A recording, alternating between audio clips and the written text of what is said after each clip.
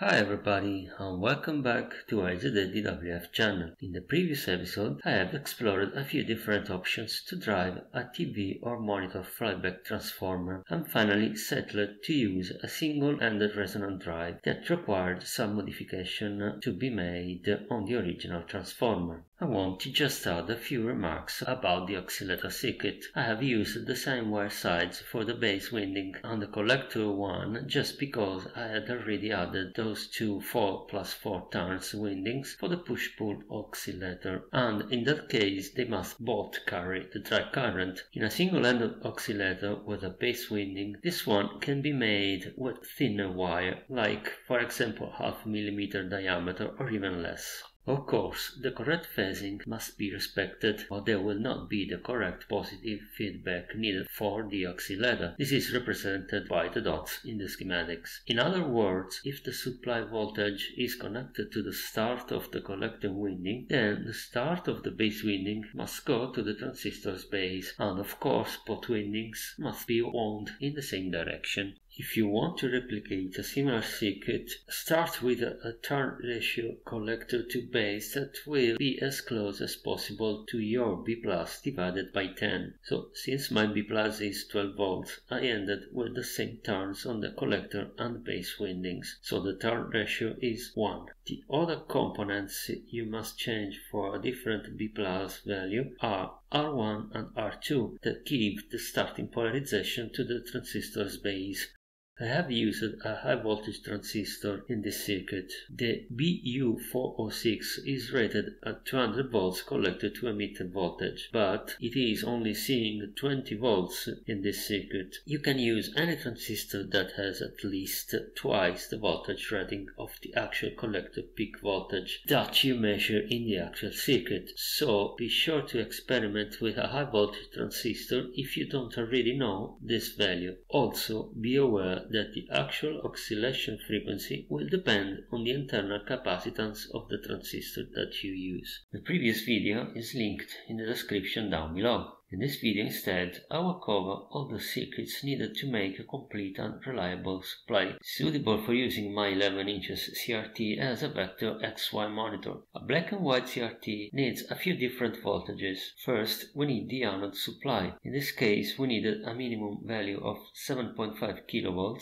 and in the previous episode, this goal has been reached. Now, we want also to be able to set precisely this value and have it regulated with some kind of feedback to avoid any change in the deflection sides with changing beam current. Then we must also generate some other voltages needed for the other CRT electrodes. This voltage are 200 volts to 350 volts for grid number 2, which also known as the screen grid, a voltage for grid number 4, which is the focusing grid, and according to the datasheet, this could be any voltage between minus 50 volts to plus 500 volts. In practice, the focusing range for small CRTs is often so large that in some cases grid number 4 is simply grounded, with no possibility to be tuned. However, in almost all designs I've seen, the focusing voltage is obtained with a resistive divider on the screen voltage, so this is my plan too. Then we need either a rather low negative voltage for grid number 1 or a positive voltage for cathode drive, or even better, if possible, both the positive and negative voltages to have easier control of the image brightness. According to the datasheet, the voltage difference between the grid number 1 and the cathode for beam completely cut off is between 32 volts to 58 volts. Any voltage less than the cutoff will produce a visible trace on the screen phosphors. The first step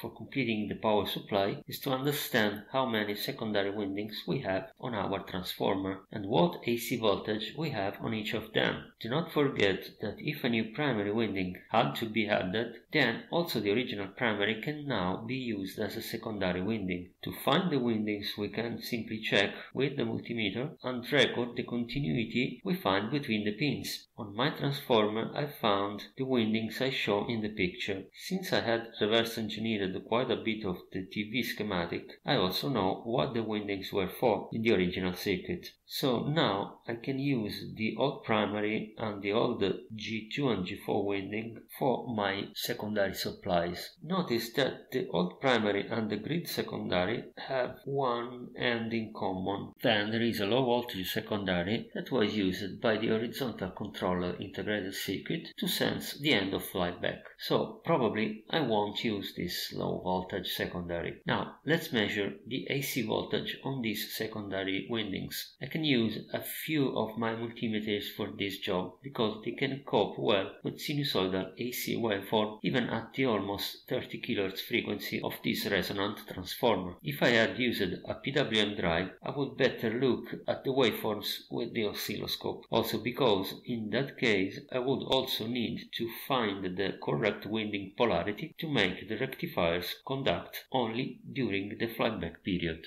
I have measured first the old primary and found about 65 volt AC, then the series of the primary and the grid 2, grid 4 secondary. So by subtracting the two values, I can calculate the voltage on the grid secondary alone, or I could even have measured it directly, of course. Here is how I have obtained the needed DC voltages from the secondaries. I decided to ground the common point between the two windings. In this way, I won't use the full 336 volts AC, but only 270 volt AC. That gave about 340 volts DC after rectification and filtering. I figured it out, it was close enough to the 350 volts indicated on the datasheet, but indeed it would have been better to use the series of the two secondaries to have more voltage range for the focus grid, should it even be necessary. Anyway, I can do this modification in the future if really needed. That will only require swapping pin 4 and 5.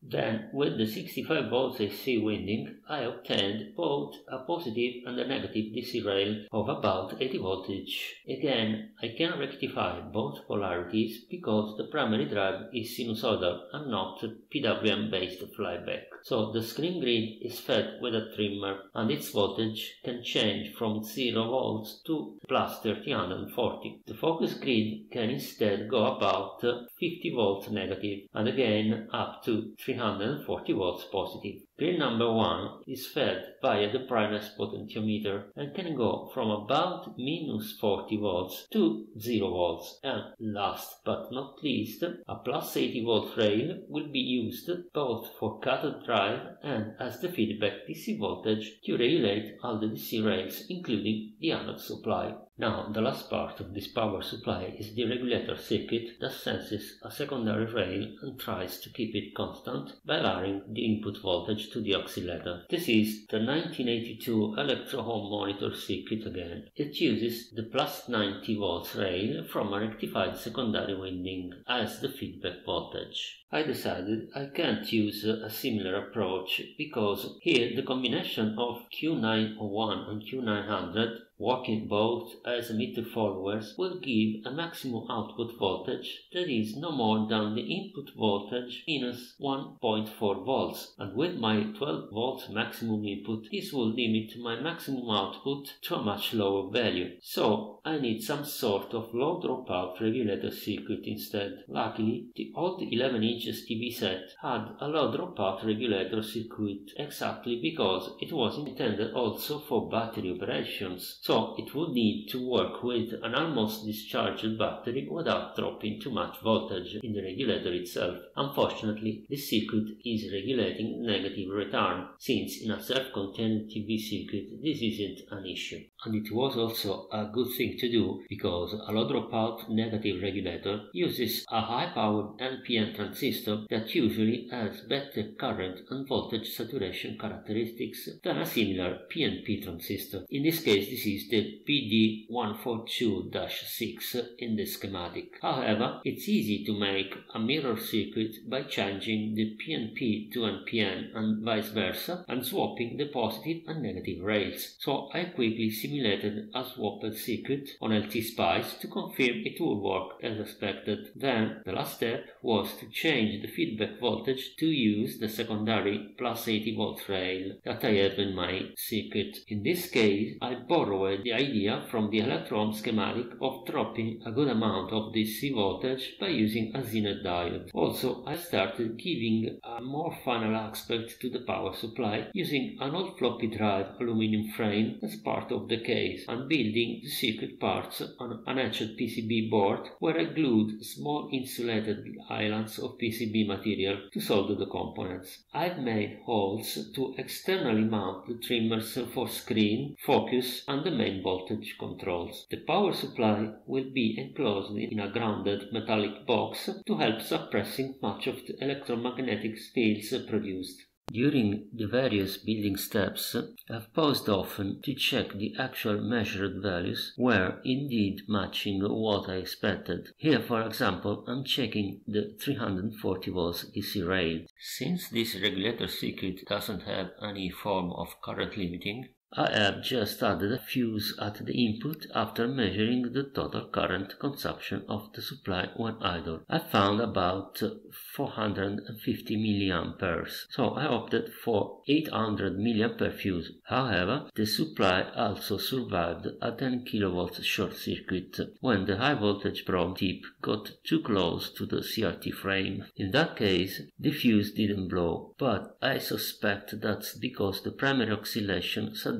stopped, as the short altered to match the primary impedance. I then wired a CRT neck board to the supply outputs. I found a good neck PCB from a recycled DEC serial terminal. And I didn't use the original TV neck PCB because it hasn't all the protection parts like series resistors and the spark gaps on all electrodes. The last CRT electrode to be powered is the heater filament. Since this CRT requires a nominal voltage of 11 volts, I have simply connected it to the 12 volt supply after the fuse and added a 15 ohms resistor to lower a bit the voltage. It's time now to demonstrate that the regulation circuit really works as intended.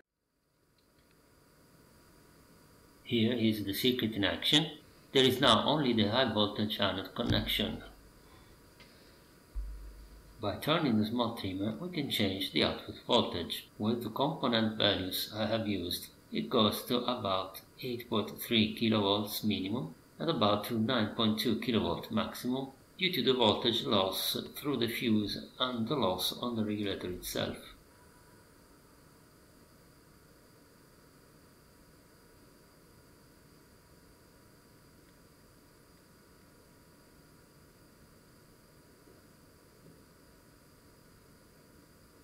Once set to a given voltage, the negative feedback will try to maintain the output stable within about plus or minus 50 volts. So, at this point, can we finally try to display something on the CRT? Well, yes, we can. First, for XY drive, I had to remove the original deflection yoke and substitute it with a different one where the vertical coils have been rewound. Why this is needed and all the rewinding procedures will be the argument of the next video, together with the deflection circuit details. By the way, this new yoke was donated by the same discarded serial terminal that already donated the CRT neck PCB. To drive the deflection yoke, I'll use the HP8116A function generator that in theory have enough voltage output for full deflection, and for the other axis I use a small audio generator that is only capable of a few volts peak to peak. The deflection driver circuit I'm using was designed by Jürgen Müller. You'll find the link to his website in the description. Since there's no cathode drive circuit yet, the cathode is simply grounded and the brightness potentiometer is turned just enough to give a visible trace and not any brighter to avoid phosphor damage if the deflection fades suddenly, as there is no spot killer circuit yet to save the CRT. Here's a quick test where I'm playing with different frequencies and different waveforms on the function generator.